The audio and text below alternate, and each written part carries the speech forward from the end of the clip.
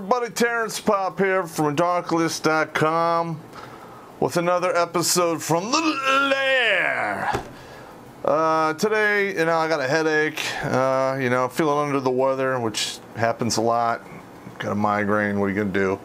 But today is weapons maintenance day, and I'm sharpening knives, swords, oiling up everything. It's got to be done. I usually do it every 90 days to make sure everything's good to go. A good soldier always maintains his equipment, and if he doesn't, he might lose his life over it one day when it fails him, so don't be that guy.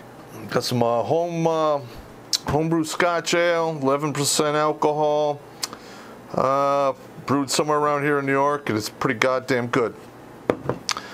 Alright, today I got a little bit of hate mail for everybody, and I believe I have an opinion and a couple questions, so let's just dive into it. Alright, here, number one, this is by somebody who hates my guts, which I absolutely love. Mr. Popp, I have seen most of your work and have concluded you are a male chauvinist pig, and you'd be correct. How dare you say such degrading things about women? You have 2 daughters. Aren't you afraid your children will be ashamed of you?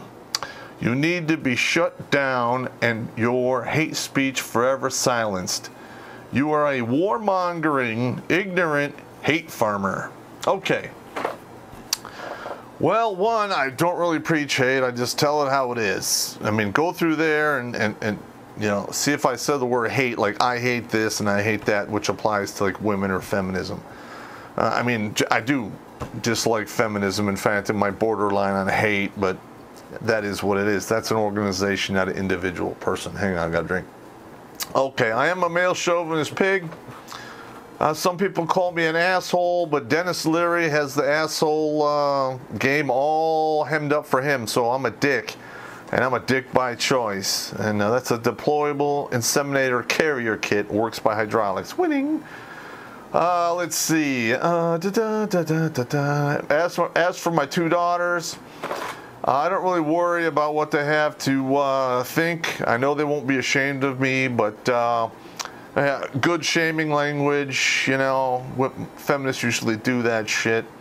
Again, I only speak the truth. I'm proud of what I do, and I don't hide by any false names, and this is actually me here doing this, so... Let's see, as for shutting my hate speech forever, so I'm taking that as I should be killed. Well, I'm easy to find. Come and kill me if you want. Whatever you want, man, you better kill me quick and clean, because usually I carry a gun and I'm pretty fucking good with it. And I'm even better with my fists. So, little miss, whatever your fucking name is, not going to say it online. Thank you for the shaming language. You are completely and utterly irrelevant. Okay, this one is basically for me. I get a lot of comments of guys who say they wish they saw my channel years ago, and it sucks that it wasn't up years ago, and they kind of got fucked over. I mean, I've been doing this about 5 years, going into 5 years here shortly. And I'm doing it to help the younger guys out there, because the system is so stacked against you. The game is rigged, and you're just walking down an alley of fucking pain and abuse that'll last you the rest of your life most of the time. And most men don't really come to this till roughly 34, 35, and that's usually when the big head overpowers the little head, and you actually start thinking about things a little more logically without being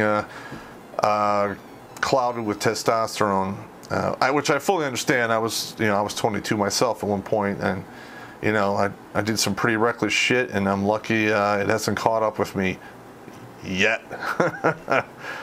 But the best you guys can do is, I'm sorry, I wasn't around 10, 15 years ago, but I had to take the long way around. The best thing you can do is share these videos with your young brothers and sisters, or the friends, or the friends' kids, or nieces and nephews. Dudes are like 18 to 24, so so they're at least warned that the shit is going to happen. Because these men today, and I'm going to do a show on this down the road called High School Today. they're being taught all kinds of crazy ass bullshit. And when they get into the real world, they're gonna get fucking train wrecked. Seen it many, many times. Because it's all fun and games until you have to cut a man down who hung himself the day after he lost his children. Somebody asked me, what are some of the ways women should be treated now that they are basically equal to men in every single way? Well, first of all, this whole gentleman bullshit, you should probably turn that off. Opening doors, you know, all that crap for these women. I mean, they're all equal, so fuck them. And another thing I find really weird, if you're a dude and you're in the bar and you're running your motherfucking suck hole and, you know, somebody gets offended, they're going to punch you in the face. It's two dudes, it happens all the time. Now, women, they run their mouth like that. Nobody does anything about it. But now they're, you know, they're qualified to serve in combat. So they should probably enjoy a little at full combat speed action, if you know what I mean. You know, if they want to diarrhea mouth you, it is what it is. You know, I'm not condoning violence, but I sure as hell understand it. And there's a lot of women out there who'll say, oh, you know, that's not my feminism and I don't believe it. Well, guess what? Women are allowed in combat. That is now the law of the land. You will be treated equally to men. If that includes getting your ass kicked or running to the ground, then so be it. And maybe you don't support it, but you remain silent. So that is consent through silence. So you can shut the fuck up. Here's another hate one here. You'll love this one. I saw some of your earlier videos, fun with numbers, and I found them offensive. How can you state fertility windows? Are you a doctor? This is so sexist. It makes me sick. Fuck you, you piece of shit. Okay, well, I'm not a doctor. I observe shit. And I've read a lot of articles on fertility, pregnancy, and the whole deal. So check this shit out. Yeah, the first fertility window is basically 16 to 28. In that window, there is no goalie, and two defensemen are in the penalty box serving majors. So you can score a goal pretty much with your eyes shut. Hell, the goalie from the other team can score a goal, and that's about it. So that's the first fertility window. It's just common sense. Okay, then you have 28 to 38 where things get dicey. Now, if you're over 30 and you don't have any kids, I can hear you from here. Your waxworks is drying up and crinkling up. It sounds like wax paper. All right. After 33, shit goes way down, and it is what it is. After 35, it becomes very dangerous to have a child for you and for the child.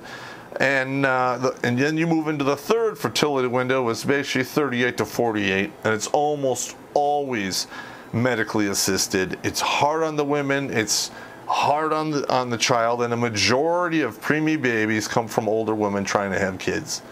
It is what it is. And yeah, I'm not a doctor, but I'm just telling you how it is. And since when is it sexist to tell somebody the truth? You don't want to hear the truth? You want it watered down with political correctness? Well, guess what? In my book, I call that lying by another name, and I don't do that, so fuck you. Okay, what are some ways I should approach a relationship? I'm young and want to try for a wife and kids. All right, I'm just going to tell you straight up, very risky, not worth doing. But if you're going to go ahead and try it, you need to follow a couple basic guidelines. And I think I did a show on this, so I'm probably going to do one in the future. But don't act different. Act the way you are. And if she likes being around you the way you are and doesn't want to change you, that's okay, all right? Like, you like what you like. You don't want to have your fucking furniture fucking removed, or you like to come home and watch TV for an hour and a half after you work. You just have to get around that. You know, you don't tolerate her, you know, stuffing your fucking days off with bullshit. Learn how to say fucking no to her and be prepared to lose her, okay? If you can say no and not give a damn if she walks or not, you basically retain your power. And furthermore, don't ever under any circumstances mix your finances, even if you're married to her. Because those ladies, they always pull You know, we're married, we're one, we should all just have one account. I put my money in there, you should put your money in there too. Well, maybe in the 1800s, but this is, 21st century, where women punch out on the 3 words, I'm not happy, no questions asked, they take half your shit and leave you on the street. If you have a joint account with them, they clean that out, you're kicked out in the street and you don't have any fucking money and you have to live on somebody's couch. And this happens to men probably 80 to 90% of the time in a divorce. And if you don't have any friends around, guess what? You're going to go buy a tent and stay at a campground until you can unfuck your life.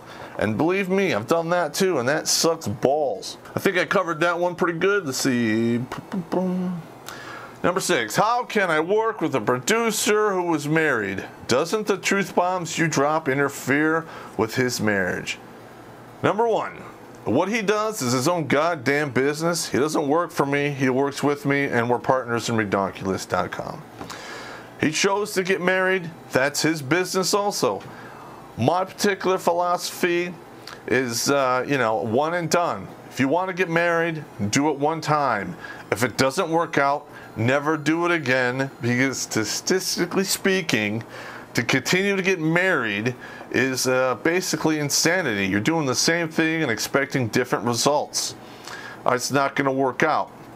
I talked with his wife all the time, and they have a young child. Both of them are super cool. Don't have a problem with them whatsoever.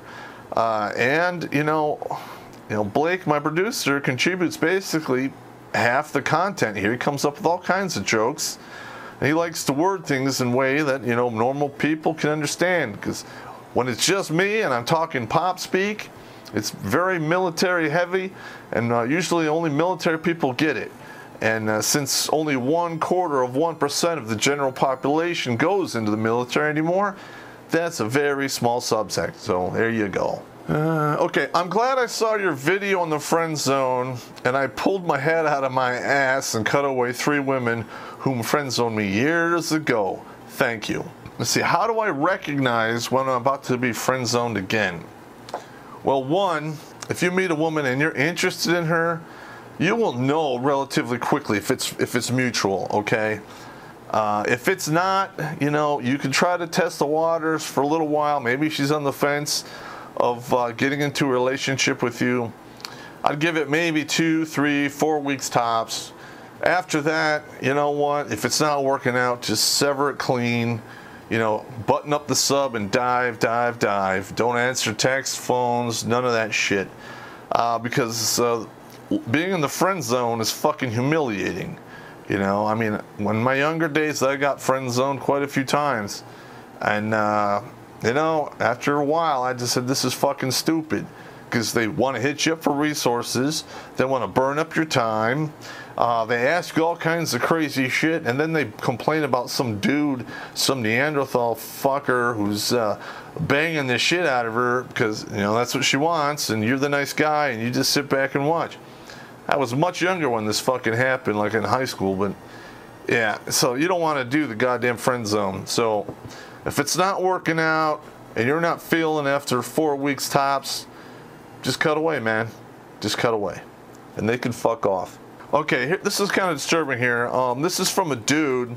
I don't know, he's probably being honest, which is fine, I don't care. But it says, he said, did you know that many of the MRAs and the MGTOW communities think you are a worthless piece of fuck? How do you cope with that?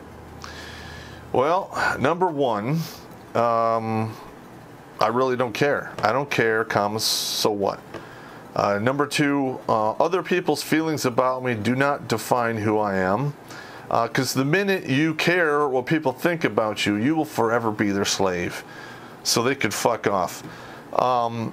And also, I've done this mission because I've noticed that the men's rights movements, they fragment real easily over stupid bullshit. Like women, they can have 2 or 3, 4, 5,000 people show up for some of these stupid fucking rallies, which are relatively unimportant. But men, especially MRAs, can't get that kind of turnout. And they're doing one of the most egregious things you can do to another human being, and that is taking away your children. So, you know, it's probably all this division that's going on that's keeping these men from, you know, ganging up into one group. So I'm trying to do that with comedy, okay? And when you're the comedian and you're talking the trash, there's no room for personal feelings. I really don't care what they have to say to me. I'm easy to find. They can come say it to my face, and if they want to have a fist fight, I can do that too. You know, as long as you don't want to sue me for fucking damages, because I'll probably fuck you up. Okay, some people are pissed about this dude named Sticks that got mentioned in one of my past videos. Okay. You know, I watched some of his stuff. He appears to be a good dude. I went to his Facebook page. I introduced myself and apologized. But to be fair, this will happen again, and it'll probably happen many, many times, because nobody is, you know, free from getting bagged on, and a lot of people are going to get crushed under the tracks of Redonkulas. You know, and I'll handle all those on a case-by-case basis. But as for moving forward, I'm not going to handle anything with kid gloves, and there may or may not be friendly casualties, and I'm sorry. I don't know. When I read this, you're going to think we're back in fucking high school. Okay, you're a D&D playing loser. I did play D&D for quite a long time, basically from 13 to roughly 33. I stopped after I got back from Iraq. It just, you know, it changed my whole life. Your videos are shit, and you're a coward. Okay. How can such a dweeb have 34,000 worth of subscribers? Go cry to your mother, you mama's boy. Okay, coward. That's a fighting word, man. That's calling a dude like me a coward is not really in your best health. I suited up for 3 wars and was almost killed in 2, and did several operations which will never kiss the pages of history.